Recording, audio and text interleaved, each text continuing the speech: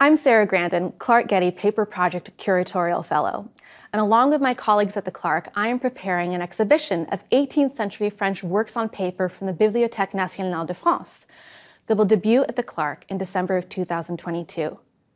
In France in the 18th century, the public appetite for drawing by contemporary artists exploded. Drawing had long been privileged by art aficionados as a direct, unmediated way to access an artist's identity. And in 1648, after the founding of the French Royal Academy for Painting and Sculpture, learning to draw became a pillar of artistic instruction in France. In the 18th century, artists began to draw at an accelerated pace, and they began to think about the commercial potential of drawing. To satisfy the growing demand for drawings, editors and artists sought to reproduce and multiply these original works on paper through the medium of print. Through their editorial endeavors and their technical innovations, drawing became accessible to a greater audience and even influenced the way artists drew. Through an examination of a selection of drawings, prints, and books from the collection of the Clark Art Institute and from its library, we will explore the primacy of drawing in 18th century France and learn about the vital role that print played in propelling the popularity of the medium.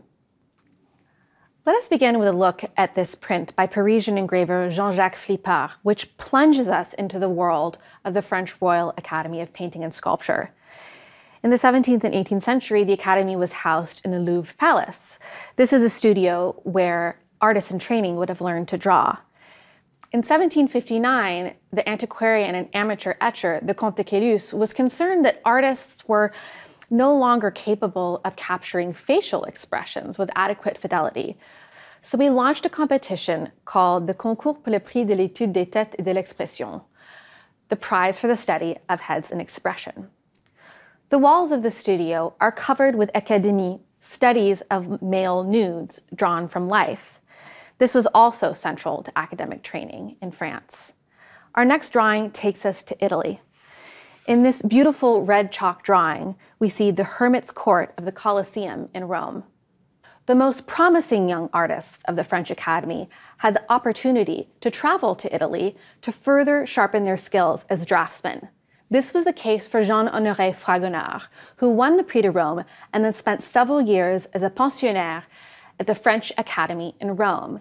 He was apparently a terrible student, loath to complete his assignments, but he blossomed as an artist when given the opportunity to draw en plein air, which is the case of this study.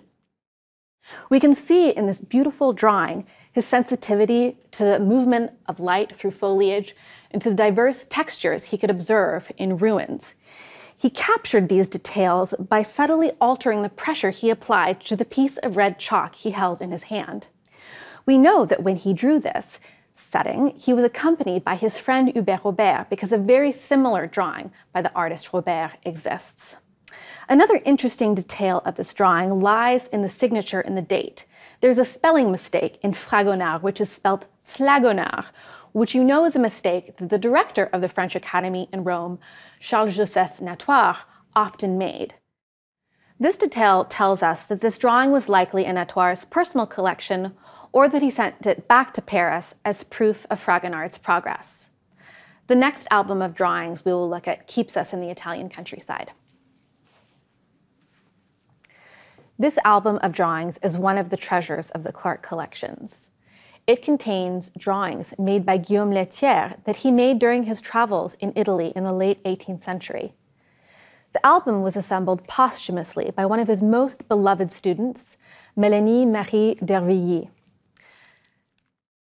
We have townscapes and tree lines rendered in pen and ink and brush and wash, cacti and botanical gardens rendered in strokes of graphite, and even landscapes done in black chalk with white highlights on pristine blue paper. For those who didn't have access to study of the live model at the Academy in Paris or to trips to Italy, print was an essential resource for learning how to draw. Professionals were not the only people who learned how to draw in France in the 17th and 18th century. Princes, princesses, and other children born into privilege also received drawing instruction. This volume from the Clark Library gives us insight into the lessons that were given to the Duc de Bourbon, Louis XIV's son. This publication shows us that students were supposed to begin with contours of trees and landscapes, and then fill in the forms with more hatchings to give an impression of volume and tone. This technique was to be applied not only to trees and landscapes, as in this volume, but also to human figures and equestrian subjects. In 1755, the editor Charles-Antoine Watteau published a method for learning how to draw, which was exceptional in the degree of written detail it provided. Accompanying his detailed text were plates reproducing drawings by old masters from Charles Le Brun to Raphael. Most of these illustrations focused on human expressions, gestures, body parts, human proportions, and they reproduced académie, those studies from the live model that students at the Académie produced. Now let's leave these drawing manuals behind and dive further into the relationship between print and drawing in this period. In 1721, the painter Jean-Antoine Watteau died at the age of 37. During his short life, he produced somewhere between 2,000 and 4,000 drawings. After his death, his friend and patron, Jean de Julienne, commissioned an immense editorial project to translate a large part of the artist's drawing corpus into print. This publication was called Figures de différents caractères, Figures of Different Characters, and was published in 2 volumes between 1726 and 1728. The publication is commonly referred to as the Recueil Julien. But why would Julien have gone to the trouble of reproducing so many of his friends' drawings? Well, Watteau was a magnificent draftsman, as we can see in this beautiful drawing from the Clark's collection. Figures observed at different moments from surprising angles seem to waltz around each other on the page, politely jostling for space. As they turn their heads, or as their profiles disappear from view, we are struck by Watteau's interest in capturing the ineffable, inaccessible inner world of his subjects. This melancholy picture of a woman draped in black was one of approximately 350 that Julien chose for transcription into etching. Now, there are many theories as to why Julien would have undertaken this huge project, as it was very expensive, and one theory is that it was to enhance the value of the drawings. To this end, the Recueil Julien can be viewed as a giant marketing ploy. Of the many etchings in the Recueil Julien, François Boucher produced over 100 of them, including that of the woman in black and this dynamic portrait of a woman in profile. In fact, making these prints was Boucher's principal activity for several years before he too went to Rome to study, and before he became one of the most prolific and successful artists of the century.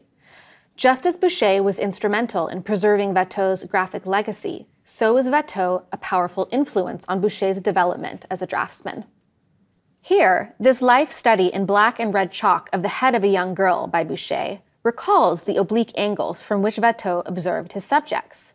Drawings very similar to this were reproduced in print with Boucher's permission during his lifetime. While Watteau had no say in the commercial afterlife of his drawings, Boucher capitalized on print's ability to replicate his drawings and augment his income. Boucher enjoyed another privilege, that of having his drawings translated using a new print medium, that of crayon manner engraving. This allowed the printmaker to not only translate the contours of Boucher's figures, but also to capture the texture of the traces he left in chalk. This print by Gilles Desmarteaux is an interpretation of one of Boucher's red chalk drawings. This print by Gilles Desmarteaux was based on a drawing by François Boucher, and it employed a new technique of which Desmarteaux was one of the inventors. Desmarteaux used toothed roulettes and textured matoires on his copper plates, which left marks that were the width and grain of strokes of greasy crayon on laid paper. There are 2 telltale signs that signal you are looking at a crayon manner engraving and not at a drawing in crayon. The first is the cuvette, or plate mark, which is the indentation left in a piece of paper after it has gone through the copper plate press. This mark has been cut out of this print, unfortunately. The second is the orientation of these strokes in the background. The strokes of a right-handed artist would ascend diagonally from left to right, but this is reversed in the printmaking process, as we can see here. As we will see in this next print by Desmarteau's nephew, the young Desmarteau took the additional step of reversing the gestures of his own hatching in the background of his print, so that when the print was pulled, the orientation of the lines would look like they had been freshly drawn. This large, remarkable print is a virtuoso counterfeit of a drawing in red, black, and white chalks by François-Honoré Fragonard, now at the Albertina. Most connoisseurs would have known they were looking at a print, not a drawing, but Desmarteau still made every effort to impress the viewer with his imitative skills. He made the image using 3 plates, each of which was printed using a different color, one in black, one in red, and one in blue ink. Like his uncle, Jean-Antoine Desmarteau had trouble printing with white ink, and so he worked the black plate to impart a gray tone that gave the appearance of buff paper. The appearance of white highlights we see around her neck came from the careful reserve of the paper itself, where no ink was printed. The blue border is not a real frame, but an impression of one that looks much like contemporary blue mats, and the red lines imbue warmth into the woman's pious visage. These complex prints by the Desmarteau are a testament to the appetite for drawing in 18th century France. They also show us that consumers were not merely interested in images, but in the material specificity of drawing itself, to the play of chalk, pastel, or wash on a piece of paper, and to the index of an artist that these pools of ink and strokes of chalk registered. The method of crayon manner engraving, which was highly labor-intensive, soon fell out of favor to be replaced by easier, cheaper methods such as lithography. And by the late 19th century, photomechanical means of reproduction became available to artists and editors. But taking the time to look at these prints and drawings gives us an opportunity to appreciate the art of imitation and to ponder on the enduring pull of works on paper. To view more prints, drawings, and photographs from the Clark collections, please come visit us at the Thaw Galleries, where we regularly have rotations of works on paper, or make a private appointment at the Manton Study Center for Works on Paper. Finally, you can visit clarkart.edu to explore our vast collections of prints, drawings, and photographs. Thank you.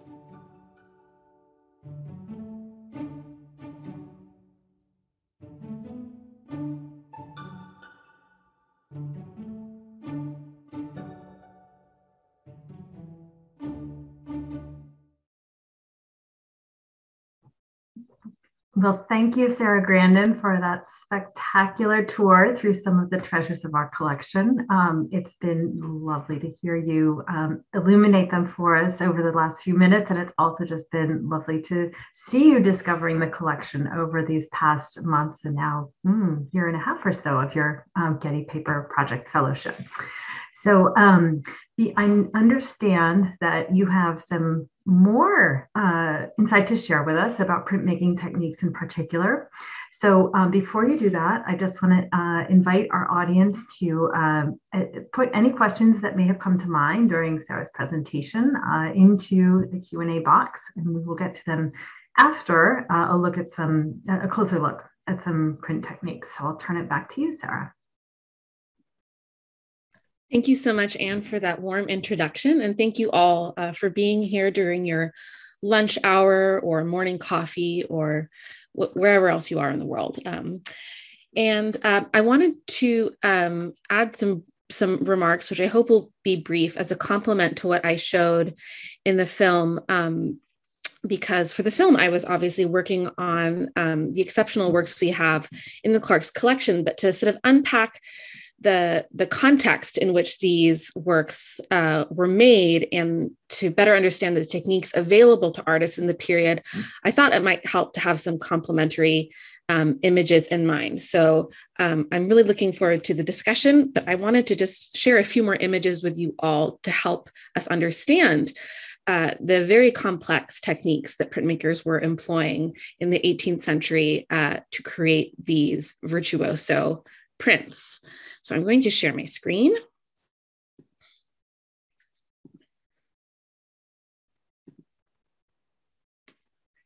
And all right, I believe you should be seeing my title slide now. Okay, so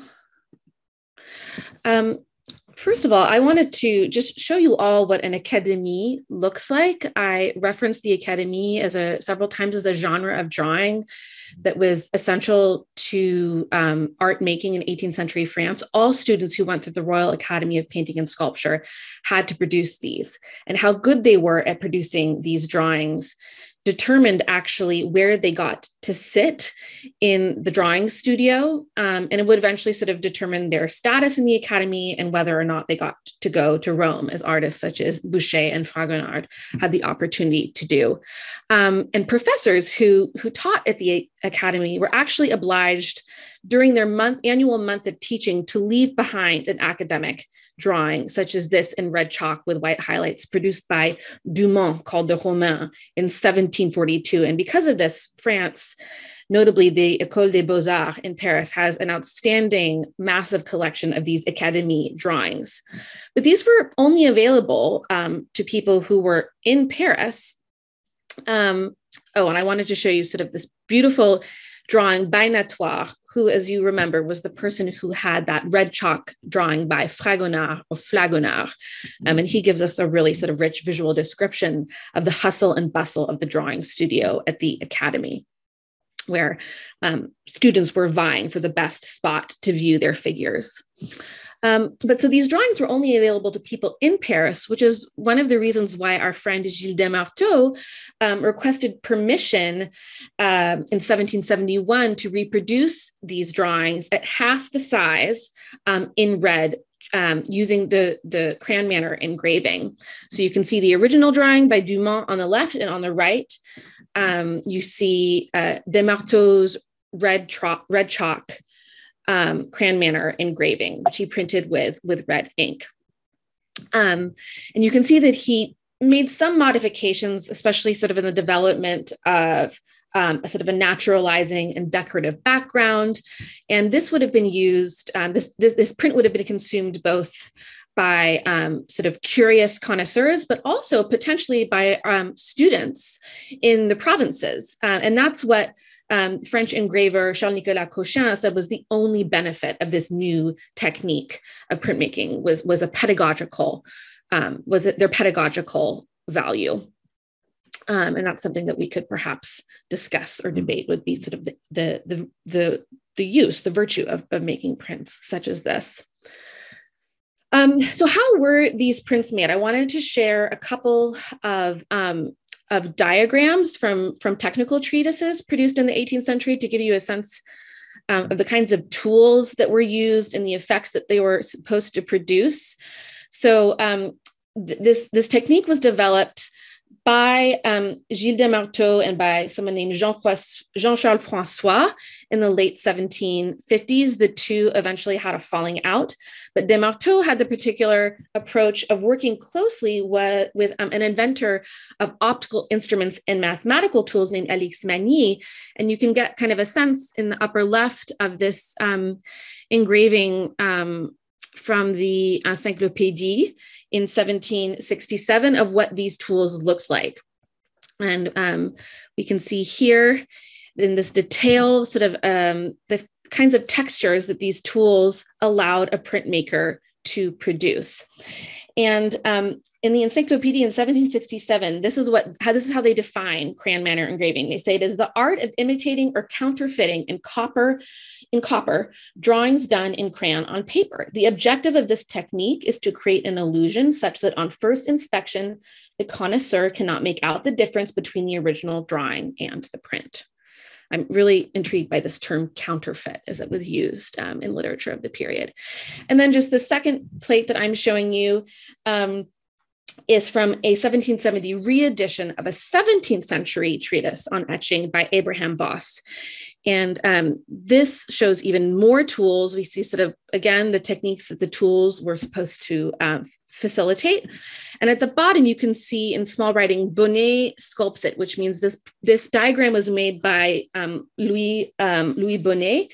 And as we'll see at the end of the slides I'm about to show, Bonnet was a real pioneer in printmaking techniques in the 18th century.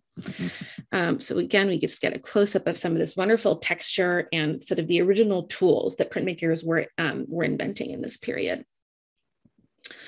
And finally, I just want to give, a brief sort of historical context to where sort of the market from which these techniques emerged. We have several prints in the Clark collection from the Recueil Crozat, which was one of the first editorial endeavors launched to reproduce drawings in print. And you can see that in these sort of the 1729 edition on the left, and then the later 1763 re-edition on the right, that different techniques were being deployed. So this is a reproduction of a drawing by Raphael, now in the Albertina, that was in the 18th century in the collection of a French collector. And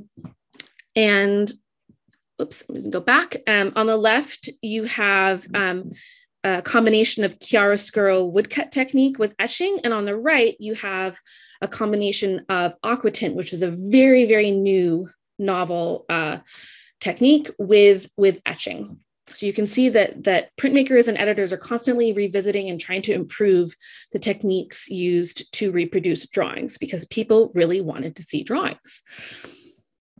And then I wanted to give you some sort of background. I talked about the Recueil of Julienne. You can see Julienne in this beautiful portrait holding a drawing thought to be possibly a self-portrait by Watteau of himself. And this gets reproduced as sort of a frontispiece, but also sort of a freely circulating print as a part of the Recueil Julienne. And you can see it here. It was reproduced by our friend Boucher. And you can see this really fascinating detail on the drawing portfolio that Watteau is holding. On the left, you see in small letters under his fingers, under the artist's fingers, Watteau. But on the right of the portfolio, you can also see Boucher. So this is kind of a daring insertion of authorship on the part of Boucher, who, as we remember, did hundreds of the etchings for the Recueil Julienne project. So I thought this was sort of an interesting image to share. And then the woman in black in the Clark collection at right, you can see this etching from the Met. This is Boucher's reproduction and etching of the drawing. You can see the format changes a little bit, and it is now in reverse, as often happens in prints made after drawings. But you can see that that certain things, namely sort of the texture and color and tone of the chalk, get lost in the etching process, and therein lies the interest of inventing these new techniques. And finally, I wanted to share with you one of just the most outstanding and inventive examples of print in the 18th centuries. This is Louis Bonnet's Tête de Flore, Head of Flora, after François Boucher. And this is done in a technique called pastel manner engraving. And something that is really fascinating, this is something that you can look at online on your own, because this whole manuscript is digitized on Gallica, the BNF's digital platform. He sort of compiled a manuscript in which he showed every step that it took to build up this incredibly rich and colorful print that imitated pastel. So you start with blue, and then you layer in the red, and then you add sort of a blue-green, you add the blacks, the yellows, you conclude with white until you get the image, the final image on the right here. So the fact that this manuscript exists also sort of exemplifies the self-awareness on the part of these printmakers, that they were really sort of pushing the boundaries of their field. And just wanted to share this delicious detail to give you a sort of insight into how incredibly rich the results of this technique were. And finally, I wanted to mention one more technique that was used in the 18th century, that of wash manner etching. So on the left, you have a drawing by the artist Hubert Robert. And on the right, you have what's called a wash manner aquatint or wash manner engraving by his dear friend and supporter, Saint-Non.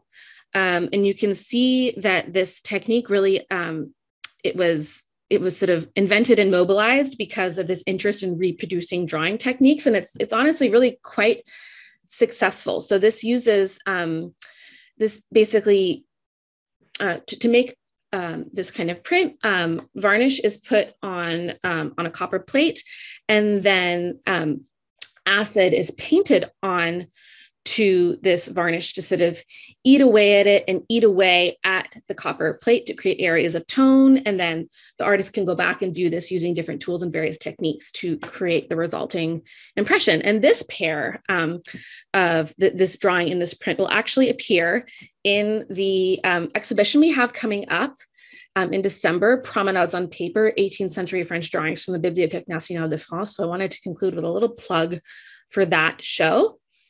And then just wanted to conclude with some of my favorite resources for learning more about these print techniques and this phenomenon of printing in color after drawings in the 18th century. So that's all I have for the slides. And at this point, I'm happy to take questions from Anne and from the audience. Wonderful, Sarah. Thanks so much for that additional insight and expansion into our understanding, into what can be a very technical subject. You brilliantly anticipated one of the questions in our queue, which was the dates for the BNF exhibition. So we got a head start on the questions, and there are some rolling in. But I was thinking, before I get to those, I'm going to kind of cut in the line, if I may, and ask you a question of my own.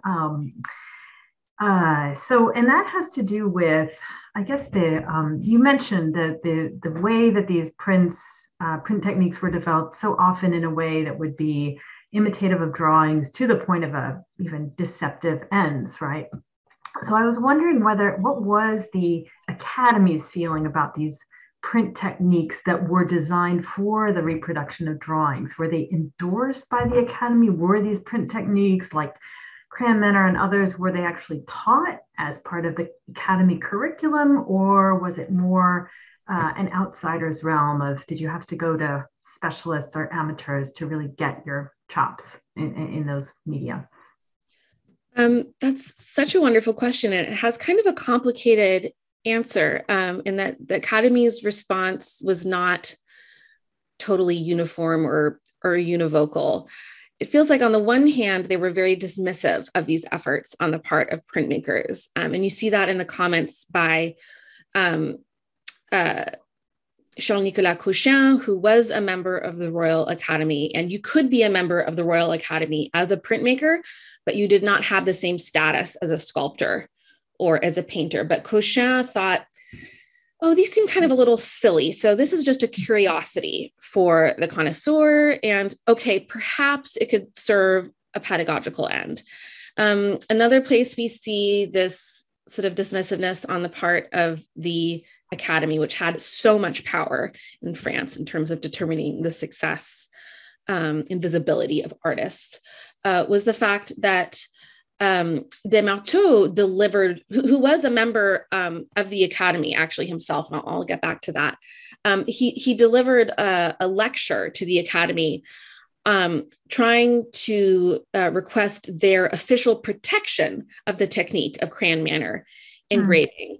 So he was sort of touting the virtues and the value of this new technique, and his pleading kind of fell on deaf ears because they never went to the trouble then of sort of protecting or giving him a privilege, a royal privilege for practicing this technique, which meant it was open season and anyone could do it. Did he try anywhere else to get a sort of patent or some sort of recognition for that invention, or was it just he just had to deal with all the that's the only episode of which I know, but it would certainly be interesting to dig further and figure out if there are any trace of other attempts on his part. Doesn't that just tell us so much, though, about the value placed on printmaking versus drawing versus printmaking at the time? I mean, there was just no question of an equal status. That's something that just fascinates me in general in the period. I mean, both the Academy of Painting and Sculpture, the Academy of Architecture, and also the Academy of Sciences were so dependent on printmakers and the print trade for the visibility and circulation of the work that they produced. And yet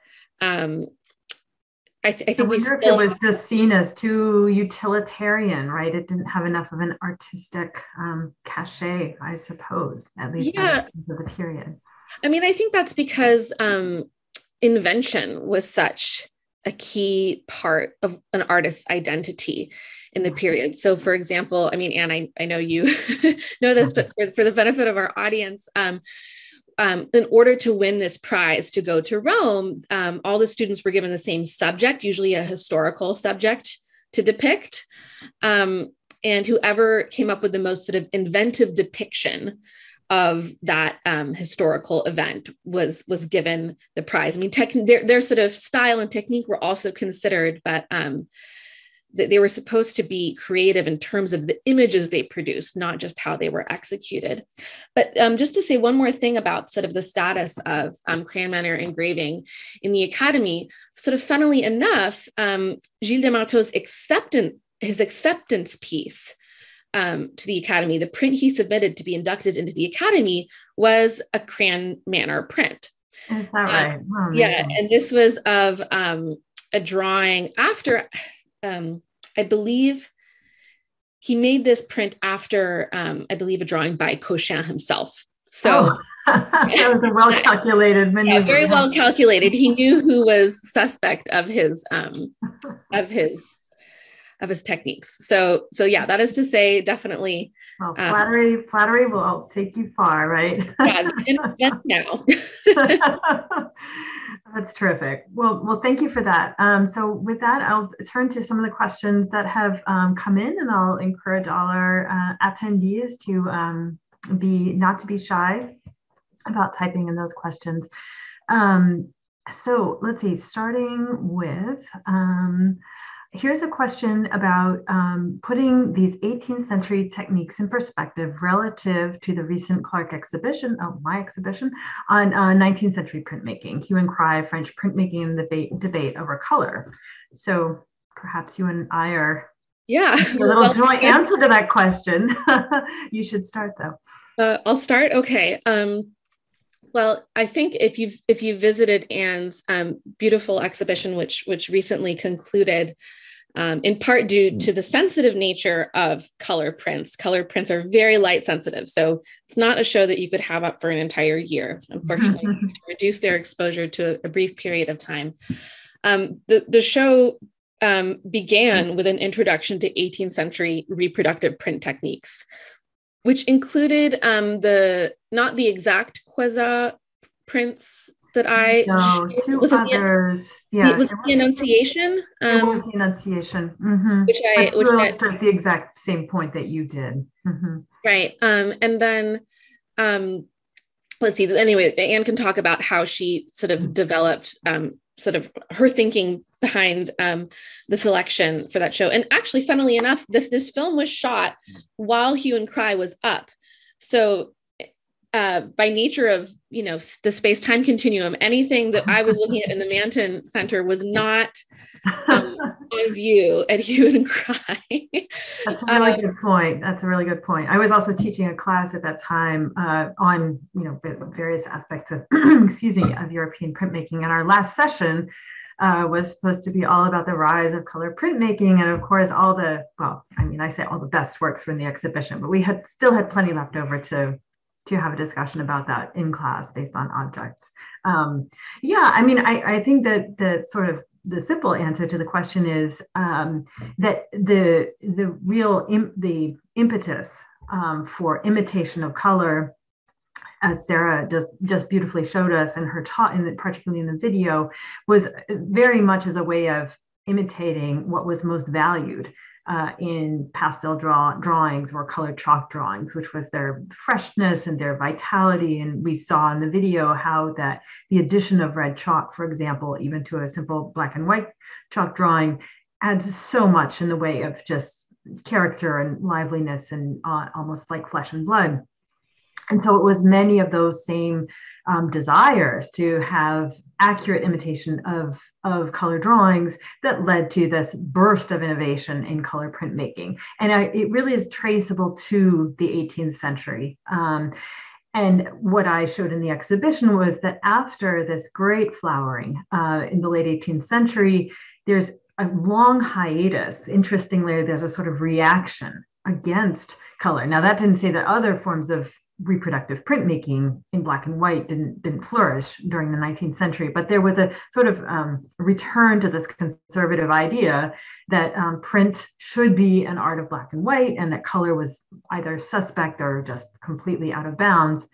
But that changes then again in the end of the 19th century, when French printmakers, at least not en masse, but in larger numbers, return to that spirit of innovation within the realm of color printmaking. So that's our question number one, and we'll move on because there are more coming in. There is a question about saying, thank you for sharing your research. I'm curious, was crayon engraving more reliant on the roulette versus the burin? Was there a preference? And were these crayon engravings, I suppose the ones that you showed or others of the period, were they subjected to acid as in an etching? So yes, you're picking up on probably a semantic slippage on my part. There was both crayon manner engraving and crayon manner etching. Both were practiced. And sounds like the person who posed the questions knows a little bit about the difference between engraving and etching. In engraving, the line is forged directly on the copper plate using a burin, which uses sort of a groove to remove copper material. And into this groove, ink is deposited, and that's the line that you see when you print onto paper from the plate. And etching is a little bit different. You could say it requires a little bit less muscle, and that there is a ground applied to the surface of the copper plate, into which an artist will take an etching needle or various other tools. They'll scrape away that varnish or that ground. The whole plate is then put in an acid bath, and wherever the ground was removed, the acid will sort of eat that line. So the acid does the work of forging that line. Now, this could be the same principle was used in crayon manner engraving and etching. So you could use these tooth roulettes and these styluses and various instruments either directly on the plate or on a ground.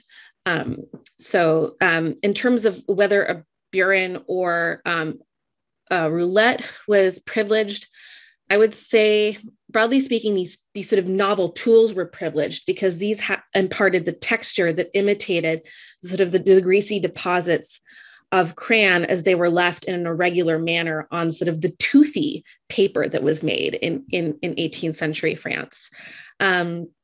So there was the roulette, but there are also all these other sort of funny tools that had little spiky ends to them, which you saw hopefully in the diagram.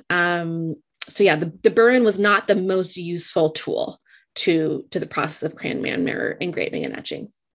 Yeah, that sounds absolutely right. And plus, it was sort of the engraving was the sort of the old ancestor, right? The as you said, the novel tools and techniques were the ones that probably got the most play or publicity at the time. We have another technique question, actually, asking about how the printmaker began with the mark making on the plate. Did the printmaker employ a grid system, for example, to accurately replicate the scale, placement of figures, etc., of the drawing? So it's about the transfer from one medium to the print matrix. Right. So this is such a fascinating question, and one to which I think we have sort of partial insight. Sometimes grid techniques were used for transfer. It would often sort of depend on the scale of the original work being replicated. So what might happen, let's say if a large painting were being reproduced, is an intermediary drawing would be made, and grids would be used to facilitate that reduction in size. When a print was being interpreted at actual size, a grid system was probably less necessary, but what was often done was a copy of the original drawing would have been made using for crayon drawings. You could make a counterproof And what that would do is, well, so what a counterproof is you put sort of a humid sheet on top of the chalk drawing, and you can put it through a press. And what you get when you separate the two sheets is an exact copy of the original drawing in reverse. So a printmaker might work from that copy. And the benefit of that is that when they copied the copy, what they printed would actually be in the right orientation. I know this is sort of confusing, but printmaking, if you don't insert reversal into how you draw on the plate, then whatever you print will be in reverse of the original. So that was a technique that was used. And then sometimes you can see on surviving drawings in various collections, you can see, especially sort of on the back, you can see that a printmaker took a stylus to a drawing and would maybe rub the back of a drawing in red chalk and then put the print on top of their plate and sort of very carefully use sort of a metal implement to draw the contours of what they were transferring. And then when they would lift it up, you would have those transferred contours on the plate. So it's, there are different techniques. And because of sort of the ephemeral and nature of anything that has to do with the artistic process, a lot of it doesn't get preserved or gets destroyed in the productive process. Those examples are rarer than we would like. Yeah, no, that's so true. And it's a reminder how not just complex, but sort of a mucky business printmaking is. So many steps, and some of them, some of them more complex than others, but always accounting for the reversal. And I mean, I just love in your video the remark about the Watteau sort of going to the trouble actually of reversing his own drawn strokes on that plate to make sure that they were lined up properly for a sharp-eyed viewer of the print copy. Great. All right. So moving along, let's see. We had going back to the issue of the status of printmaking. I've had a question about wondering whether printmaking was simply too democratic of an art to be given a special place among the arts taught by the Academy. What's your feeling on that, Sarah? I guess I would sort of, to a degree, sort of repeat sort of the ethos of what I said earlier, is that the democracy of printmaking was celebrated by academics and by artists who belonged to the Academy and all of their supporters. So even sort of late 17th, early 18th century theoreticians such as Roger de Pile said of a reproductive print, what's amazing is that anyone can unfurl a print on their desk and have access to some of the greatest works that are in far-flung corners of the world and to which they otherwise would not have access. So there's an acknowledgement of this democratic value. And at the same time, the people who are at the top of the food chain in the Academy are history painters. So painters who specialize in painting biblical, mythological, and historical subjects. But that's not to say that in the 18th century, I think something you see is sort of an efflorescence of artists who are painters who have a great deal of status and success, who also are printmakers themselves. That's this in the 19th century. Well, maybe this term exists in the 18th century, but I'm thinking at the very latest. But in the 19th century, you have this term peintre graveur, a painter engraver. Fragonard himself and Boucher, as we saw, was an energetic etcher. And etching, because it was a little bit easier physically than engraving, you could be a little bit more spontaneous, loosey-goosey with etching than you could with engraving.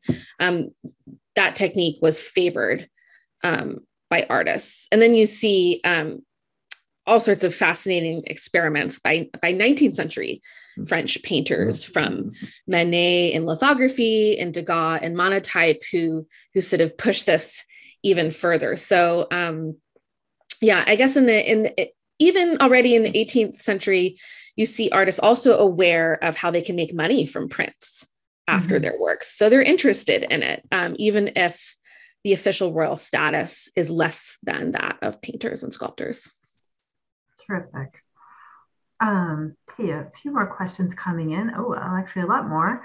And one has to do with, we haven't talked too much about the circulation of these prints beyond France, prints and techniques, but could you say a bit about their international circulation? They did circulate internationally, and they did circulate internationally, and tracing all of the places to which they circulated would require really sort of studying and accounting for surveying collections the world over. I can say from personal experience and sort of firsthand knowledge that these prints were snapped up in England, and they definitely made their way to the Netherlands, Germany, and to the Italian peninsula.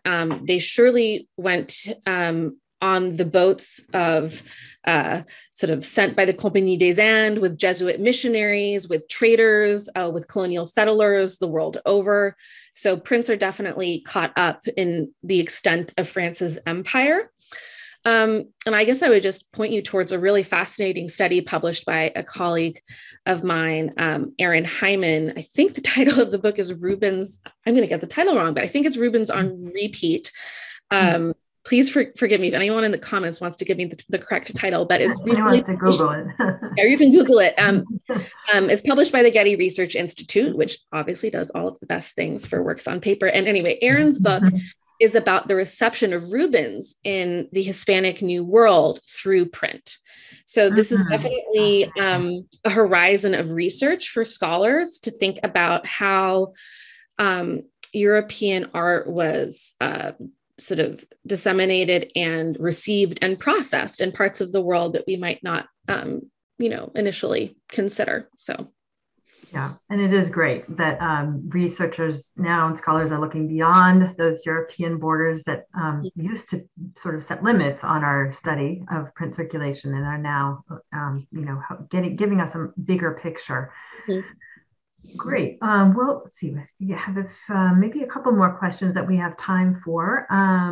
Like one here is about publishers. So were there sort of identifiable publishers we know of who were regularly relied upon to print for these printmaker artists, or is that something we don't know as much about?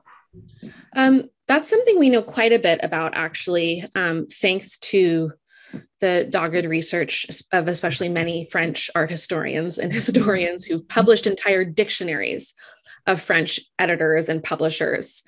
Much of the printmaking trade in Paris in the 17th and 18th century happened on the Rue Saint-Jacques. It was just a street packed full of printers. And I should say that the various steps in the printmaking process were very much separated, and we're getting back into hierarchy here. So, there's often the artist or draftsman who would produce the original image. And then there would be the printmaker who would translate that into etching, engraving, crane manner engraving, you name it.